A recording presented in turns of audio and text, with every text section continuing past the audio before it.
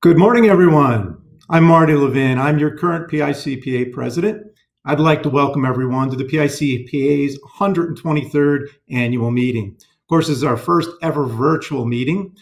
We had planned on bringing this meeting to our good friends in the Pittsburgh market this year. And a number of you I'd met in Orlando years ago. I promised I would do that, but of course, life threw us a bit of a curveball this year.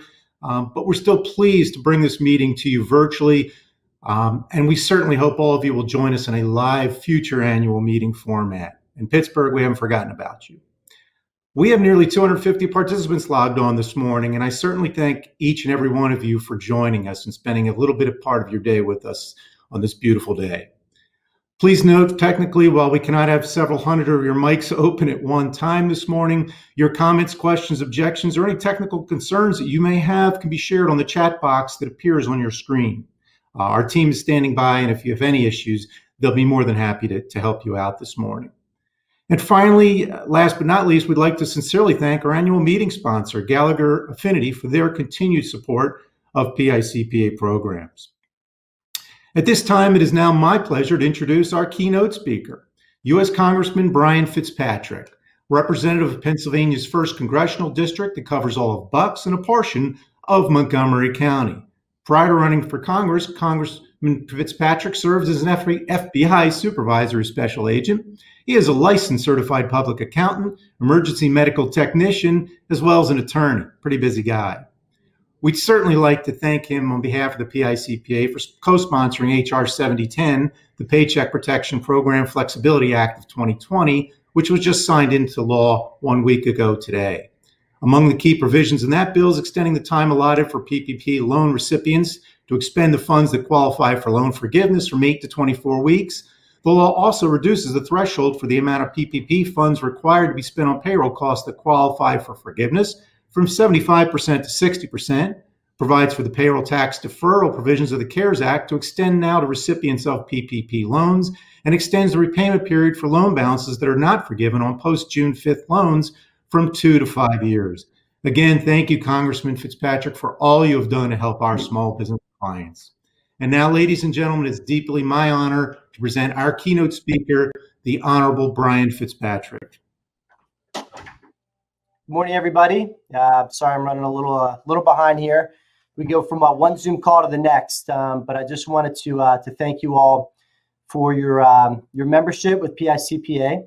I am a CPA myself. I went to LaSalle, graduated in '96, and practiced for a few years, and then went to law school, and it ultimately led me to a career in the FBI, where I spent 14 years prior to running for Congress. And this has been a challenging time for a lot of people, particularly those in the financial services sector, because you guys have all been providing the input and the guidance to so many small businesses who have been having a hard time, small businesses and large alike, who've had a hard time navigating this PPP protocol and process.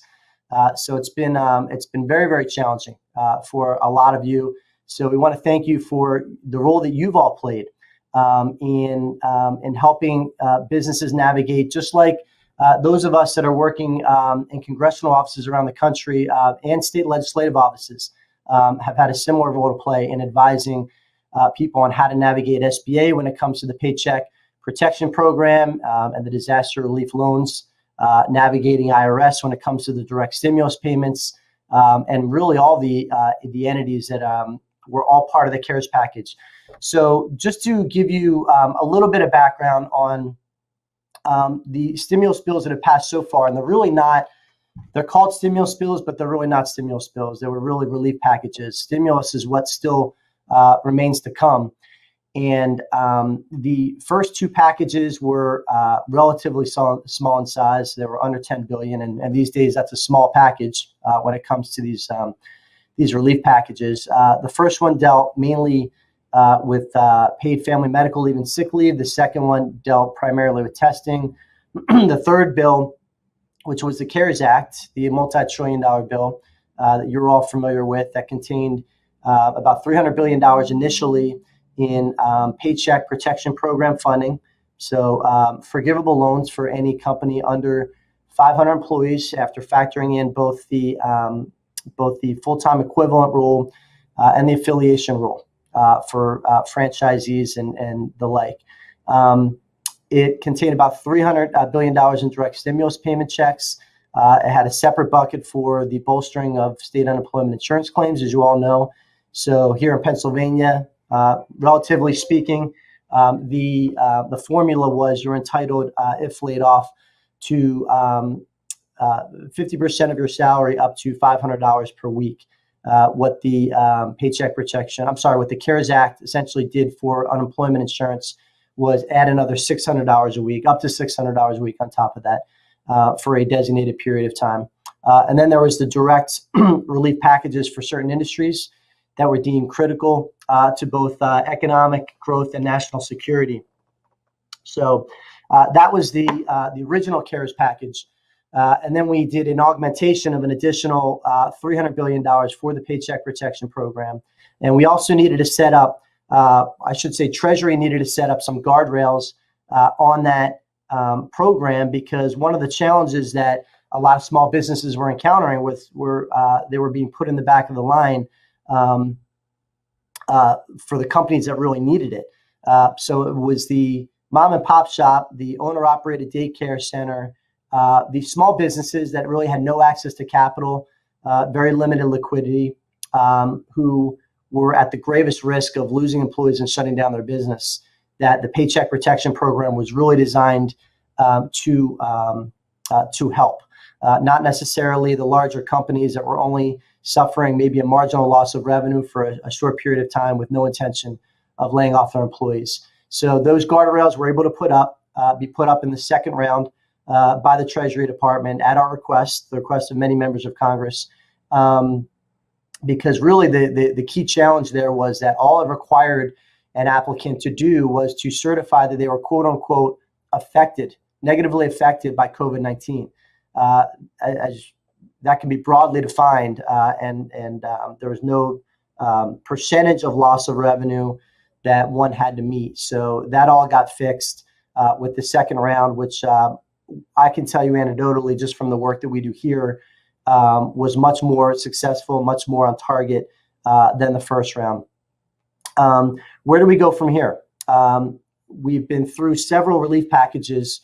What we need now is a stimulus package, a true job creator. I'm on the Transportation and Infrastructure Committee. We are chomping at the bit to get a large transportation and infrastructure package through, because it is a job creator. It's been something that's been on the agenda for a long time, both in the prior Congress and this Congress, and it's a job creator. The concept and the desire for a large package is very bipartisan, both in Congress and in the American public. Everybody knows it's a job creator. It's an investment, not an expense. And everybody agrees on the definition, both overt infrastructure like roads and schools and bridges, and things you cannot see like the IT infrastructure, the electrical grid, subterraneous water piping, and the like. And also to define it broadly geographically, to include urban, rural, and suburban. The main debate that's been occurring in Congress has been how to fund it. There are a number of proposals out there. Some people have a carbon pricing proposal. Some people a user fee at the pump with a gas tax. Some people are proposing taxing of batteries upon installation of electric vehicles, since they use the roads as a way to amortize that cost in a similar manner to those using gas-fueled vehicles. And then there's some people proposing public-private partnerships. There's a lot of proposals out there. I think the one thing that makes me more optimistic now on the ability to finance it is the fact that the Fed has lowered interest rates to almost zero, which allows essentially interest-free borrowing for a stimulus package that we know we need to jumpstart the economy, to sort of reverse the negative impacts of COVID-19. And when we talk about our response to COVID, obviously, we have a health crisis and an economic crisis simultaneously.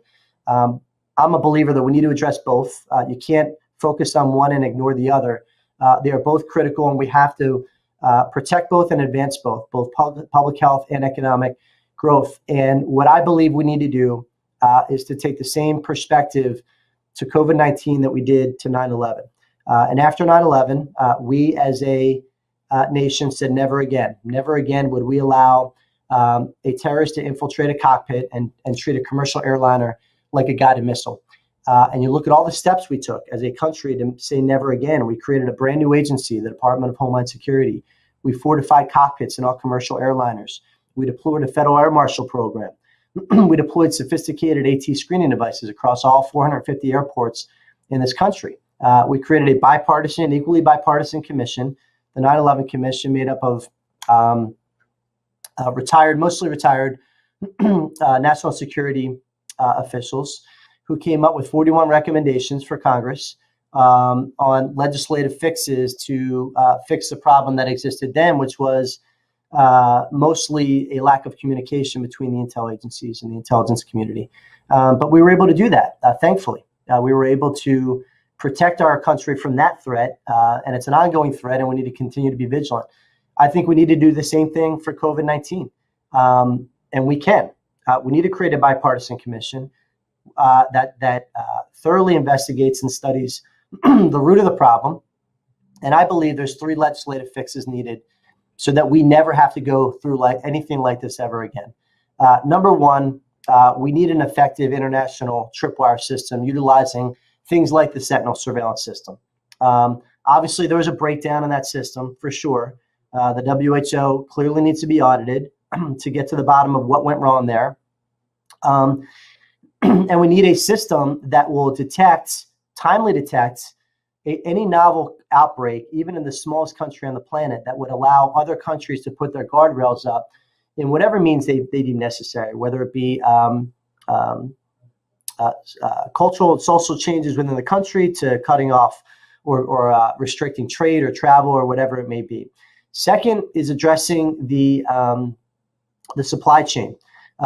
This COVID crisis brought to light how incredibly dangerous it is when we see manufacturing of anything, but particularly of critical life-saving healthcare necessities, national security type equipment, whether it be N95 masks, respirators, ventilators, caps, gowns, pharmaceuticals, precursor materials to pharmaceuticals, or what have you. So I think that's really going to be important, that we provide financial incentives for companies to reconstitute their supply chain back to the United States for these critical products. Because if we ever go down this path ever again for any type of government ordered shutdown, whether it be for a bacteria or a virus or any kind of pathogen, that we are prepared for domestic production for domestic consumption. That's a huge national security issue. And lastly is the insurance piece of this. Right after 9/11, a lot of insurance companies were denying claims for acts of terrorism, saying they fell outside of business interruption policies or any other policies that the company held. Congress responded by creating the TRIA program, the Terrorism Risk Insurance Act. It created an insurance product that was market priced, risk-based, and federally backstopped. We have, when you look at what we just did with the CARES Act and all the others, essentially federally backstopped payroll for every small business in this country for a minimum period of 2 months, which has now been extended. Almost every single small business and large business that carry business interruption insurance is now being told that pathogens are not covered under BI insurance policies. So one of the things we need to fix, and again, this is going to require FASC, a subset under the Department of Revenue, which deals with insurance, to study this issue to see if a product can be generated that will insure businesses from any future event like this ever happening again. Granted, the exposure is much broader. Insurance is predicated on events that are isolated both geographically and temporally in time. Pathogens, by their very nature, are not on either front. So clearly the exposure is broader, but as far as I'm concerned and my colleagues on my bipartisan problem solvers, all that does is expand the size of the federal backstop. So I believe my numbers, I believe, are accurate that the TRIA program says that if there's $200 million or more aggregate losses in the industry that a federal backstop then kicks in. I believe the original round was roughly $100 billion. Now, clearly with a pathogen, you're talking about much larger numbers.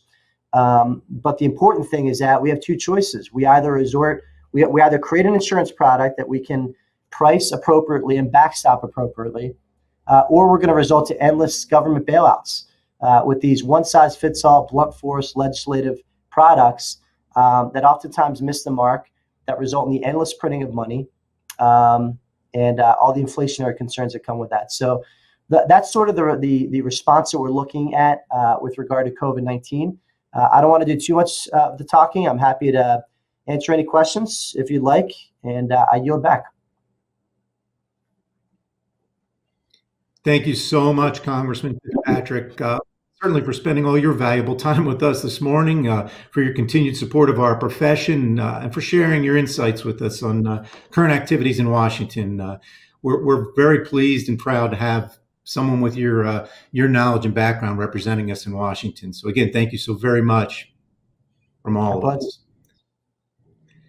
Now it's my pleasure to introduce your PICPA Chief Executive Officer and Executive Director, and a man I'm really honored to call my friend, Mr. Mike Colgan. Thank you, Marty.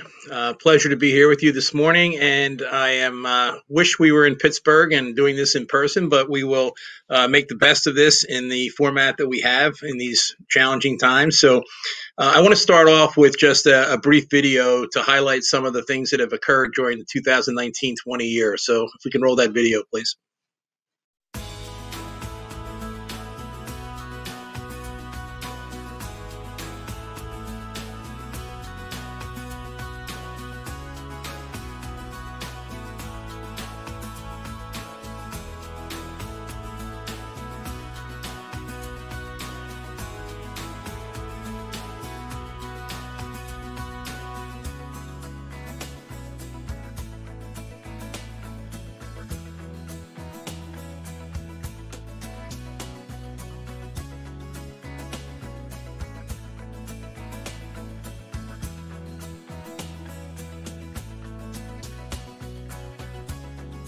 Holding the CPA license brings so much responsibility. It's welcome responsibility. We are the cornerstone of public trust, okay? They're looking to us. We are the highest level of trust of any profession. We need to uphold that. We need to uphold the highest ethical standards. People look to us, they trust us. That is now entrusted to you.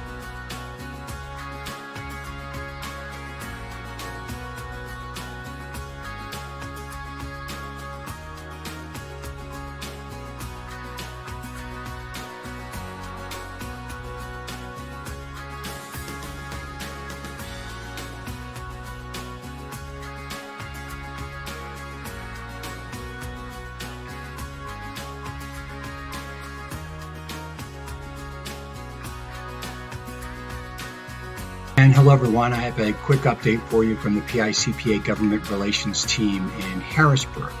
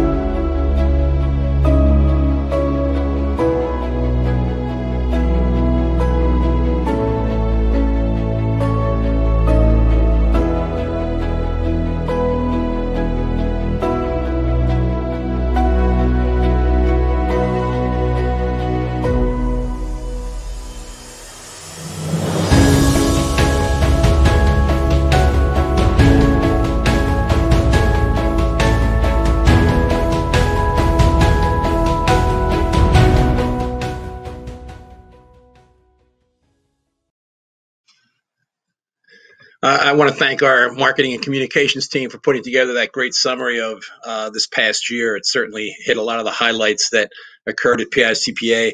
I wanted to take just a quick moment to also introduce one of our participants today who is online, but with this format unable to talk to us in person. He will at some point in the future. But Bruce Bain is our liaison to the AICPA board, and Bruce was planning to attend in Pittsburgh today with his wife, and obviously is online now. But Bruce is the Deloitte professor in accounting and the associate dean of graduate and executive education at the University of Tennessee in Knoxville. So Bruce will be, as our liaison with AICPA, popping into Pennsylvania periodically to join us at meetings. So I thank Bruce for his commitment to the AICPA and to serving in that liaison role for us.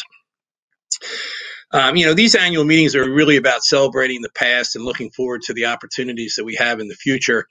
And I would be remiss if I didn't extend some thanks to some folks who have, helped PICPA be successful as we move throughout this interesting year that we've just gone through. So I'll start with the members, first of all, the 20,000 plus members of the PICPA, for their support in helping PICPA be one of the premier business organizations in the Commonwealth. I want to thank our past presidents also for their leadership and guidance provided to the PICPA. We have several past presidents who have joined us today in the meeting, and I would like to acknowledge them. Steve Christian, Lou Elliker, Bob Firely, Jerry McGinnis, Lisa Myers, and Joe Seibert. To our 11 chapters and their leadership, thank you for supporting the engagement strategy at PICPA and providing so many opportunities for members to engage. You are the entry point for many of our volunteers, and providing education and networking opportunities is just a great way to get people involved and engaged at PICPA.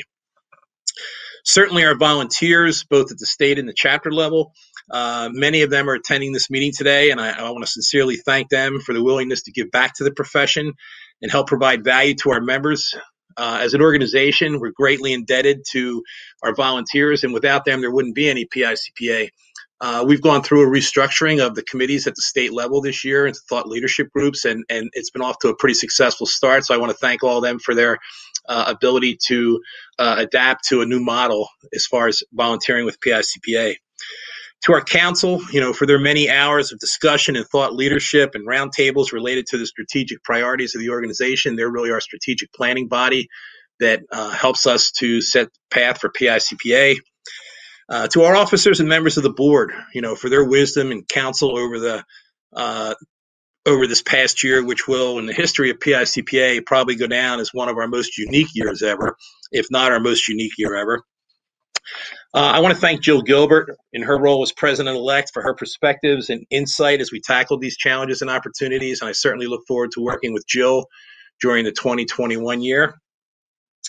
And finally, our leader, Marty Levin. Marty is one of the most selfless persons I've ever met. And he's given so much to the profession as a leader in his firm, in his public accounting firm in the Lehigh Valley there, a volunteer for the AICPA and NASBA. He's been an adjunct professor for years, helping to fill the accounting pipeline, so impacting candidates and students at that level. He served as a regulator for 8 years on the State Board of Accountancy in Pennsylvania, both as a member and as the chairman of that body. And now as the 122nd president of the PICPA, he's worked tirelessly to lead the organization forward. Marty possesses all the qualities of a great leader: clarity, decisiveness, courage, passion, and humility. And all the time, he exhibits an evenness about him and a sense of humor that really helps get things done within the organization. So I really appreciate his style. I've learned a lot from him during this past year and over the years as I've had an opportunity to work with Marty in his various roles with PICPA. I kid Marty that he's going to be remembered when he sits down at past presidents' meetings in the future as the person who was the leader of the PICPA during the pandemic. And that'll certainly be a unique story to tell, and hopefully it will be a unique story to tell. And we won't go through anything like this again. But the uniqueness of what we've gone through during this past year, I think, really epitomizes Marty and his skill sets, and it fits Marty. He has the disposition and attitude to make lemonade out of lemons, and he does that better than just about anybody I've ever seen. And I couldn't think of a better person to lead PICPA during these different times that we've been in this past year.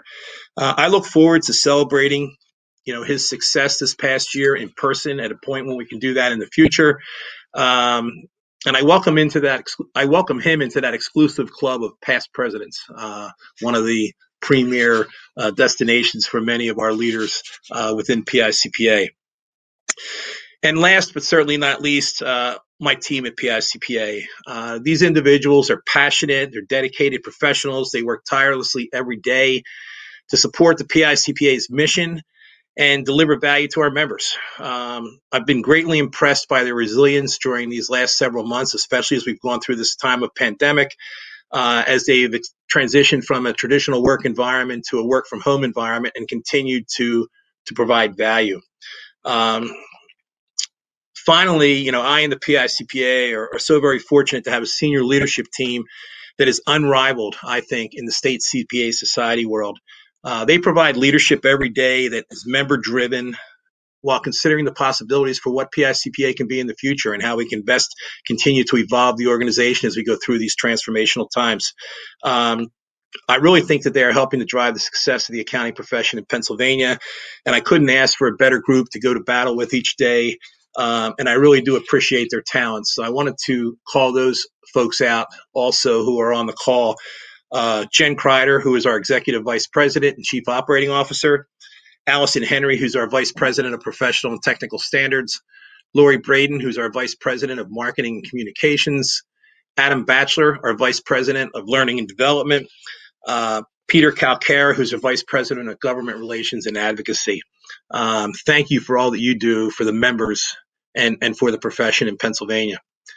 And with that, Mr. President, that concludes the report of the CEO and Executive Director. Marty, Chris Pronger here. Congratulations on a successful year as the PICPA president. PICPA, that's a mouthful.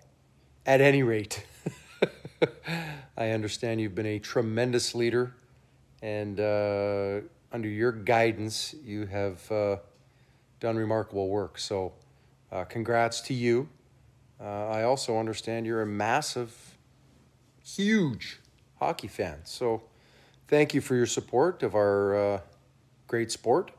And listen, your friends at PICPA are very proud and honored of working with you, and wanted to wish you all the best as you have your last meeting on June 12th. So best of luck to you, and congrats on a successful run as president.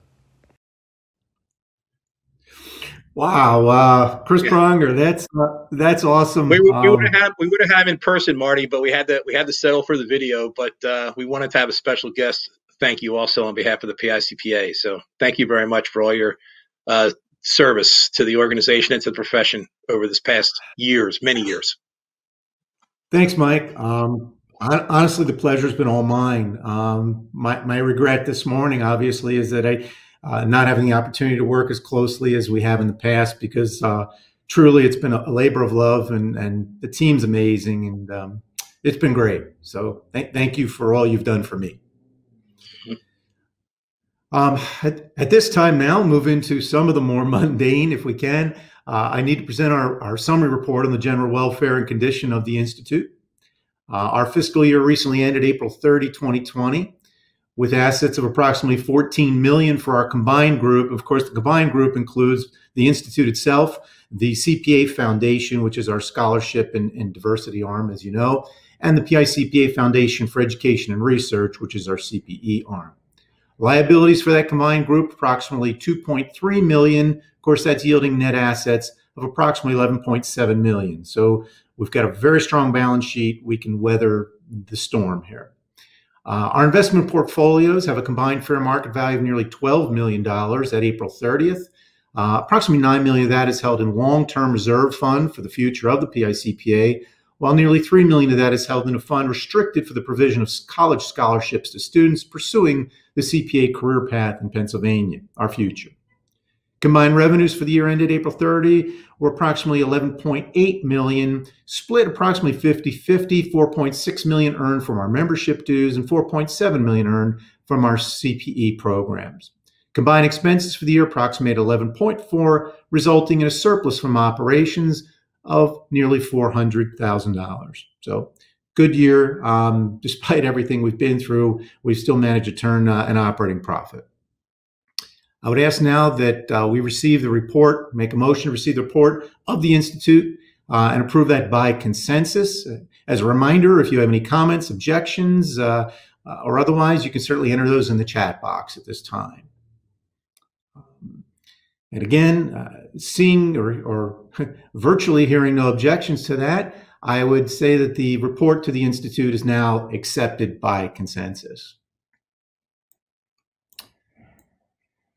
I've been asked to just give a few closing remarks in my year as president, and I would like to reflect just a little bit on where we've been, as Mike indicated, and of course, it's so important to see where we're going. There were really, again, it's been an unusual year, to say the least. I don't have to tell everyone out there. I certainly could have predicted when I took over as president 1 year ago today how this year was going to turn out. It's not how any of us saw that. But it's been a year of hard work, a year of commitment, and honestly, a year that I have enjoyed so thoroughly. And I am so proud of how our team rose to these challenges that were thrust upon all of us. It's been amazing. There were really 4 cornerstones that I established as goals when I took over as president. The first of those was so important to improve the value proposition to our membership. During this year, we shifted our focus and resources really from consumer content to member content. You know, our resources here at PICPA are precious, and we've recommitted those resources to our members first and foremost. We want to serve you. We supported member engagement this year by eliminating underattended conferences and other underperforming programs to create new events that provide for better member engagement. And we now offer new CPE products that members have told us that they are seeking. We've shifted seminars to local clustered formats, relying more upon our own subject matter experts in-house and less upon third-party, more generic providers. We're looking at the national learning and development landscape and for potential opportunities for future growth and exciting development, and identified some unique opportunities that I think you'll find coming forward. We've developed a new platform for simulcasting and a new evaluation process to use data to drive decisions about our future program development. We've provided additional free content to our members. As Mike indicated, we've converted to thought leadership groups from previous conference planning committees in order to drive more timely and relevant content for members rather than simply repeating prior year conference agendas, not the same as last year anymore. And of course, we responded to the COVID-19 crisis rapidly as a team to deliver timely content and resources of value to our members. We met with leadership from the Department of Revenue during this time period and broadcast the program online to over 1,800 PICPA members.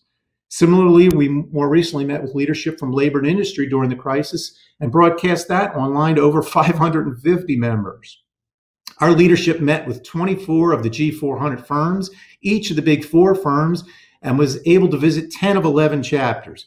One of you, there were some limitations there. We had to cancel, but unfortunately, we were able to meet with so many members to listen to your concerns to make the PICPA a future that you want. We employed Facebook Live to broadcast the annual meeting and leadership conference to hundreds of members. We developed small firm focus groups, which provide an opportunity for over 50 firms meeting in 4 locations to exchange thoughts about issues and concerns that directly impact our smaller practice units. We provided online as well as in-person professional issue updates to over 700 members. And from May to January this year, our 11 chapters hosted 140 events affecting nearly 5,000 members. The second cornerstone was we were attempting to drive more students to careers as CPAs to address the pipeline issue. Our CPA Foundation increased our career day programs. We created 3 new webinars for students, grads, and donors, and we increased our involvement with NABA. We visited 6 colleges and universities. Mike and I had the pleasure of traveling all over together, and we spoke with students and faculty and accounting society members.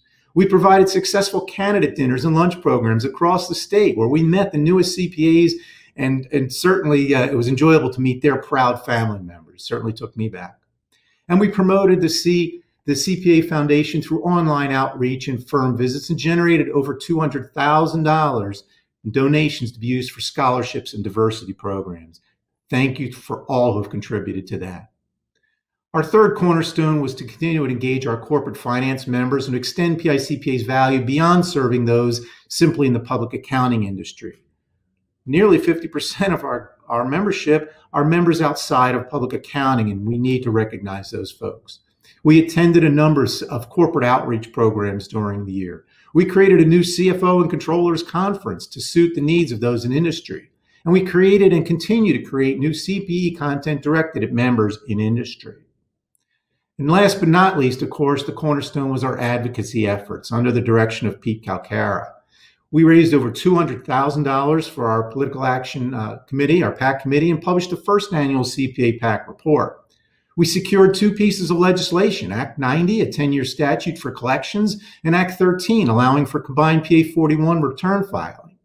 We're currently working on an update to the CPA statute in HB 2288, which will allow Pennsylvania CPAs to stay in step with some of the more national trends.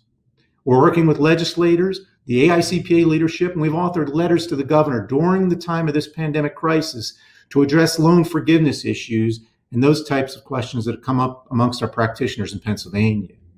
We continue to be involved with AICPA leadership to keep our finger on the pulse of legislative activities in Washington that impact our clients and our profession. I'm really proud of what we've accomplished this year, but there's still some more to go. Where's the future in all of this? I think despite the recent impact and the negative impact, both economic and health-wise, the current pandemic crisis has afforded us new ways of working together. And I think that's going to help us become a more efficient organization for the future. Crisis is fueling innovation. Today is a prime example of that. We're having regular online video meetings. They're helping us to collaborate more timely and effectively. Remotely working and telecommuting is helping us to become more efficient and meet the needs of our younger, more technical members of our profession who enjoy working in that area. Reductions in the overall real estate footprints may allow valuable resources to be redirected to other areas, such as staff development and helping improve that pipeline. And finally, we are learning new means of remotely servicing clients and company needs. Some fascinating stories are starting to come out about the accomplishments that are being made by using online technologies. Your PICPA team has remained fully engaged during the pandemic crisis. Our 50-plus team members have remained available, and they have been working every day to provide uninterrupted services to our members and keep us apprised of the changes that impact us all. And I thank them all. We're fortunate to have such an experienced group of these folks at the PICPA, as well as an extraordinary talented group of people. We are in such good hands in the future of this organization as we all now face the new normal. In closing, I'd like to personally thank the PICPA team for their support and certainly their friendship and that do whatever it takes attitude that simply amazes me. I could not have fulfilled my responsibilities as president without this amazing team. Specifically, Mike, Jen Kreider, Adam Batchelor, our director of L&D, amazing young guy and a tremendous Flyers fan, Lori Braden, Peacock Kara, who there's no one in Harrisburg who doesn't know Peter, Allison Henry, Meg Killian, and really everyone at the PICPA who works so very hard every day to promote our profession. There are too many of you to name, but rest assured, I'm thinking of all of you today, and I thank you for everything you have done. A big thank you goes out to our immediate past president, Steve Christian. In addition to becoming a really good friend, and he has been my sounding board and has always been my voice of reason. Steve, thanks so much for all you do for me and for your friendship, and I look forward to continuing that friendship. I'd also like to thank and congratulate your incoming leader, Jill Gilbert, who has been there to support our efforts all year long. She's going to be an amazing leader for the Institute for this year ahead. I ask all of you to please continue to support our efforts as you have done mine throughout the year. I wish her and her team and the entire slate of incoming officers, board, council, and committee members a rewarding, successful career, and I know you'll continue to achieve so many wonderful things for our Institute. This past year has been filled with hard work, and it's been a time commitment, but it's been so satisfying and has been one of the huge, true highlights of my professional career. I want to thank all of you for allowing me the opportunity to be a leader. The year's not been without its challenges, certainly. We've learned firsthand how very important we are to our clients and the companies we serve.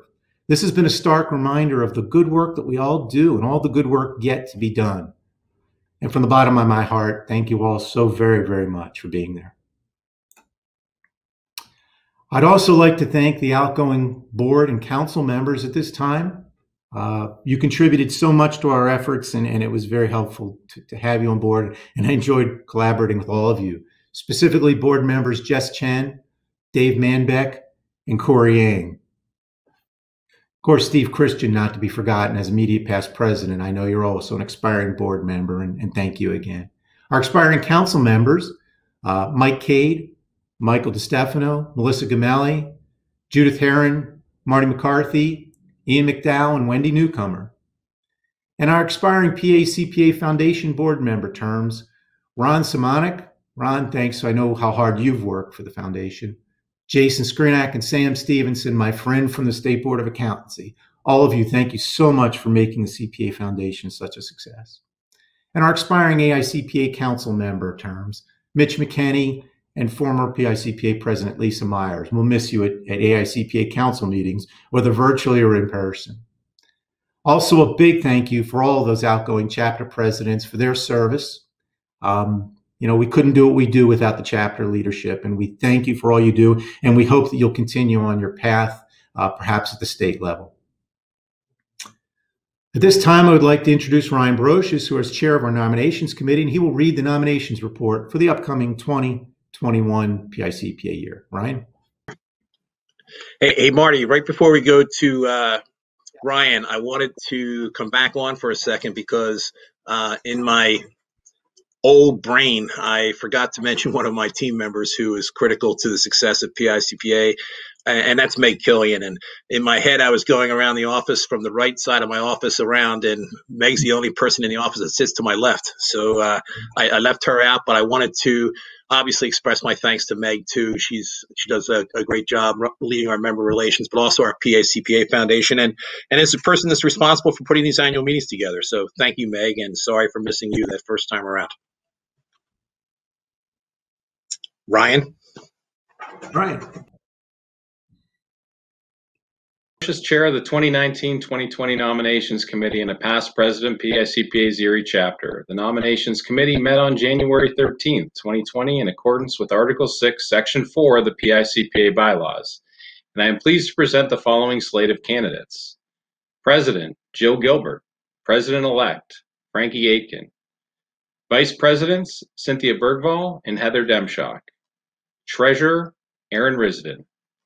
The new members of the Board of Directors serving a 2-year term from 2020 to 2022 are Corey Ng and Shay Saman and Chris Turtle.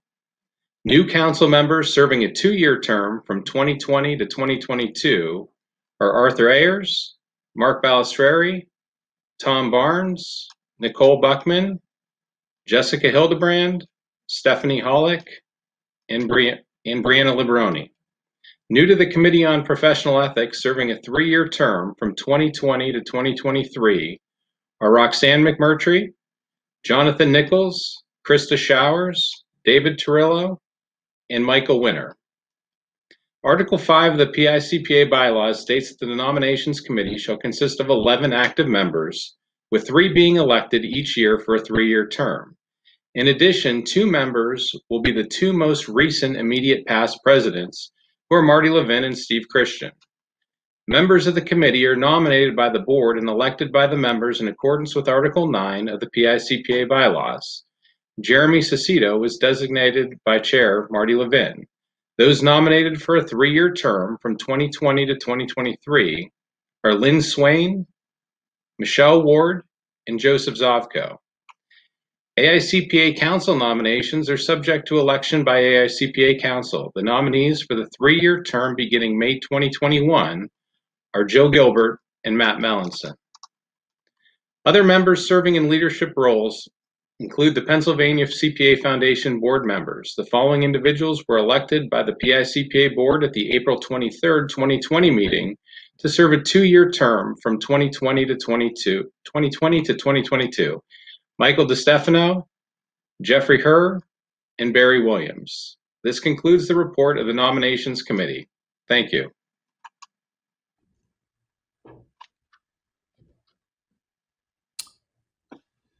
Great.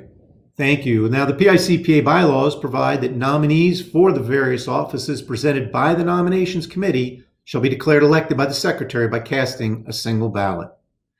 I would like to move now that we've received the report of the Nominations Committee and approve the single ballot by consensus.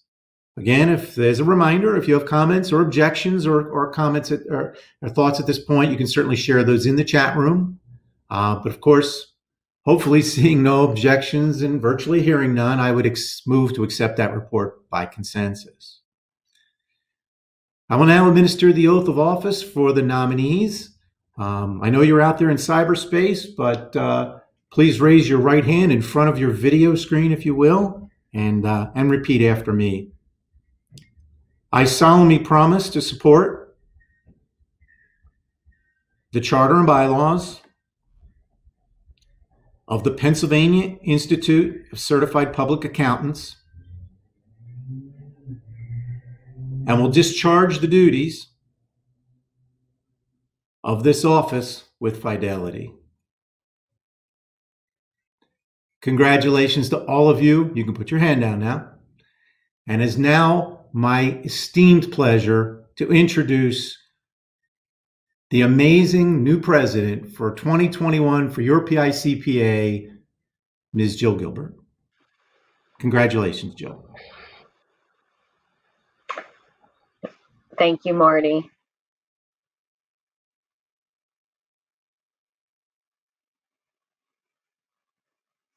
Thank you, Marty.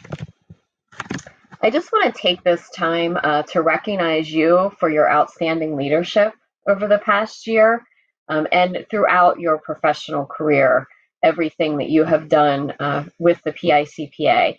As I mentioned, you've been a huge mentor to me And I look forward to walking in your footsteps, and I'm sure I'll be asking you many questions along the way. I really wish we could all be together in Pittsburgh, certainly, Marty, to celebrate your success. Hopefully you enjoyed the cameo by Chris Pronger as your consolation prize.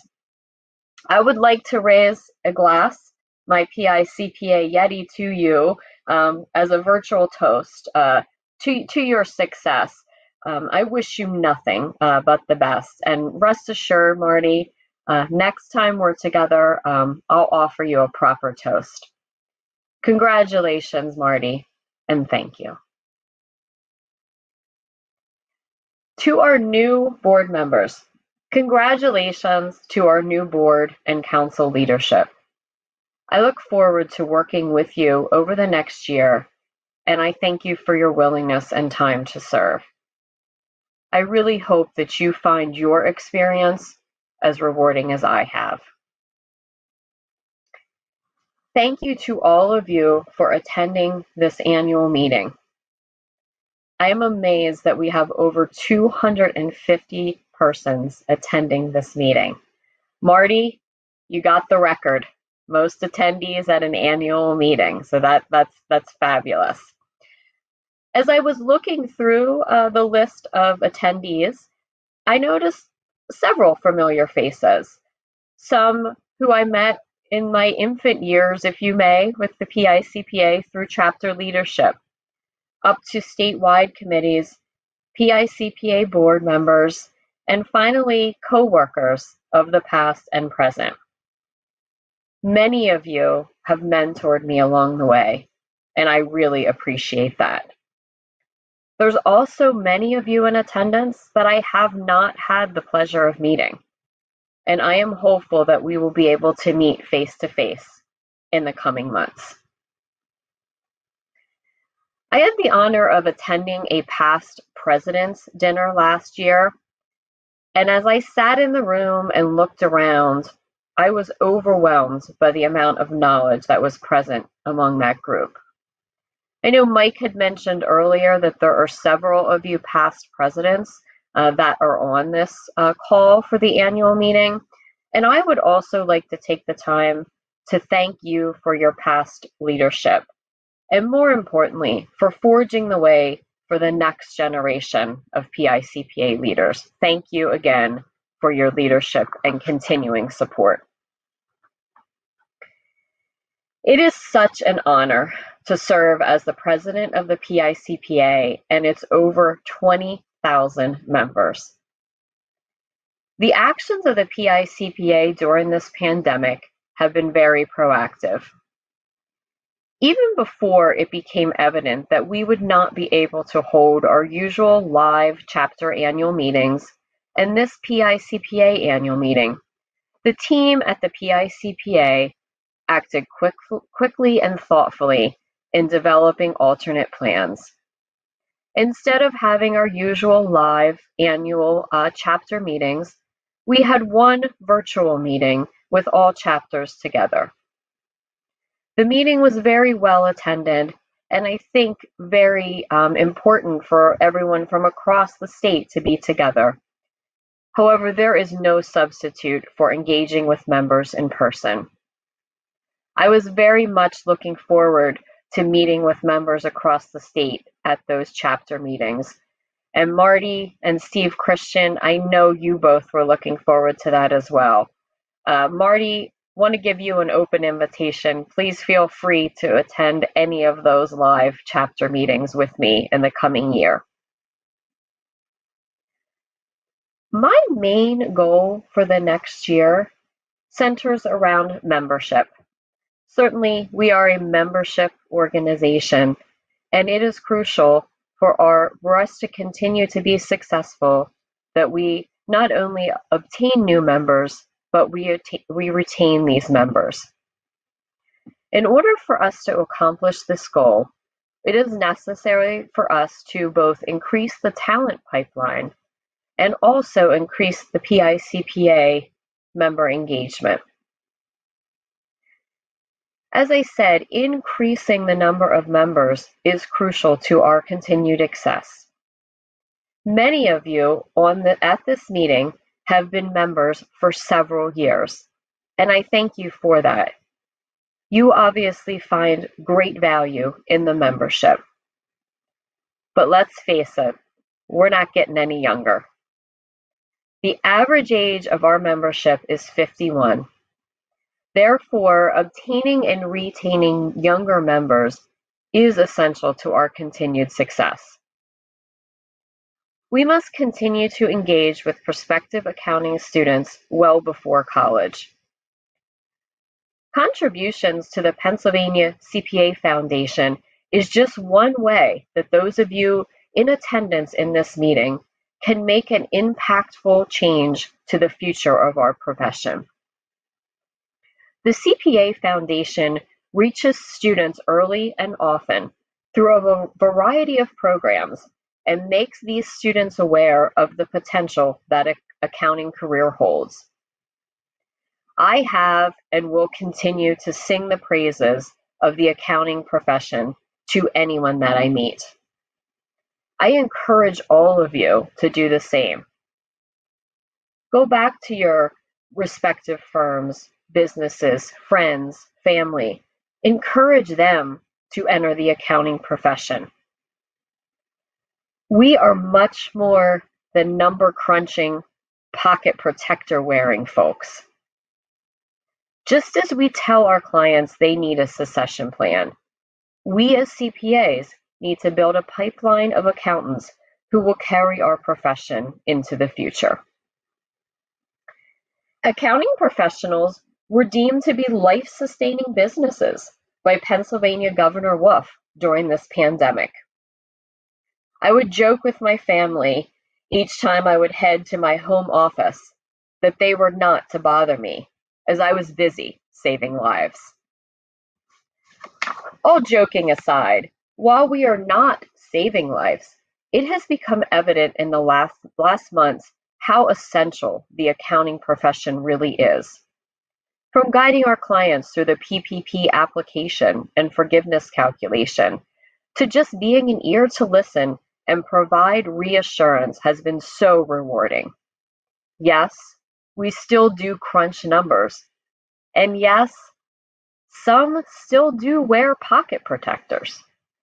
But we truly are a trusted advisor to so many. Retaining our membership is also essential to our continued success. Active engagement in the PICPA has a strong correlation to member retention. Attending and engaging in PICPA-sponsored educational programs is just one of the many ways that members can become engaged. I realize that many people do not aspire to hold leadership roles such as board members or council members. However, there are many other ways to become engaged. Attending chapter events, chapter leadership positions, statewide committees, contributions to blogs and articles, and the list goes on and on. I know I am preaching to the choir, as many of you hearing this are highly engaged members. I challenge you again, go back to your colleagues, go back to firms, businesses, friends, family, and speak to them about the PICPA. Encourage them to become more engaged. If everyone on this call can get just one member or one person to become a little more engaged, that will have an impactful and profound effect on our membership. In closing, I encourage all of you to reach out to me. Let me know your thoughts, suggestions, and my hope that is in the next year, I will be able to see many of you face to face and in person. I would like to thank all of you for taking time out of your day to attend this 123rd annual meeting of the PICPA. Thank you also for your continued support of the PICPA and the Pennsylvania CPA Foundation. Stay safe and be well. Thank you.